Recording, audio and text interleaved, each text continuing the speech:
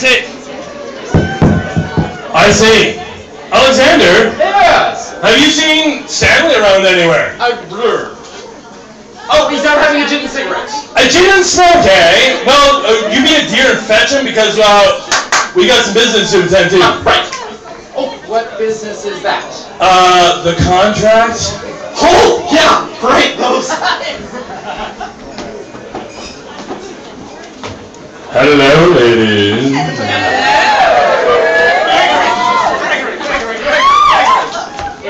Gregory, you were looking for me, Gregory? Yes, I was, Stanley. It's time to sign the standard Mansfield contract for stage and buffoonery. Stage and buffoonery. Oh, yes. Let's make it quick. I have a gin and sweet pea waiting for me. A gin and sweet pea. Oh, get it right. That's why I couldn't read it. All right, now, understand this is a very standard contract, okay? But pay particular attention to the first part because it's the most important. Impotent or important? We're not sure. It states, the party of the first part shall be known in this contract as the party of the first part. What do you think? Pretty neat, eh? No, that's no good. What's wrong with it? I don't know. Let's hear it again. All right. It states, the party of the first part shall be known in this contract as the party of the first part. That sounded a little better that time. Well, it grows on you. Do you want to hear it again? Maybe just the first part. The first part or the party of the first part? The first part of the party of the first part. First party. All right.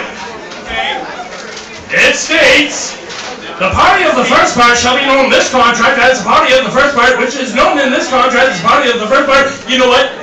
Let's not quarrel about a little thing like this. So let's just take it out, right? All right. Now, it's too long anyhow. What have we got left? Well, I've got about 1.5 feet. It's actually about 6 inches. All right. So the second part is equally as important. It states, the party of the second part shall be known in this contract as the party of the second part. I don't know about that. Now what's the matter? I don't like the second party either. Well, you should have come to the first party. We didn't get home till 4 in the morning. I was blind for 3 days. It's true. I'll tell you what, why don't we take the first part of the second party and make it the second part of the first party? And then you'll have something. First party of a second. Can we just, instead of going through that again, just... No, let's just... Okay. Alright.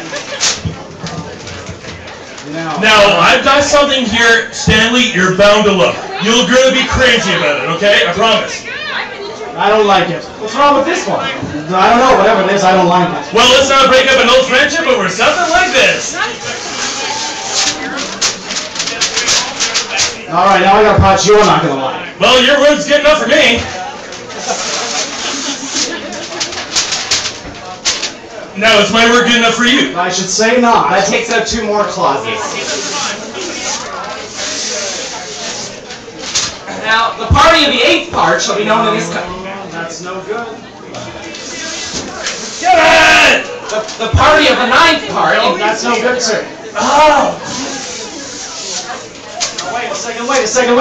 How is my contract skinnier than yours? Well, you must have been in on a tear last night. Oh! Anyhow, we're all set now, aren't we? Now, if you just sign right here on the dotted line, like right here, right there. Right there? Should I sign? Oh, yeah! The problem is, you know what, though? I forgot to tell you, I can't write. It's alright, there ain't any ink in this pen anyhow. Oh my good lord, No, we got a okay. contract, right? Totally legal. Sign. Seems alright so far, but wait a second. Gregory, what's this part right there? What part? This part right there. This part right where? Take off my pants. Does this say take off my pants? No, I'm pretty sure it says keep it on. Now, hey, Alexander, minute, how do you look? Oh, you do have a looking glass. Oh, wait. Getting better. Not that small print, Gregory. Yeah, I beg your pardon. That's just a usual clause. That's in every contract. It just simply states, if any of the parties participating in this contract are shown not to be in their right mind, the entire agreement is automatically null and void. I don't know about that. Oh, don't worry, relax. That's in every single contract. It's what they call a sanity clause. Hey, wait a second. You can't fool me. There ain't no such thing as a sanity clause.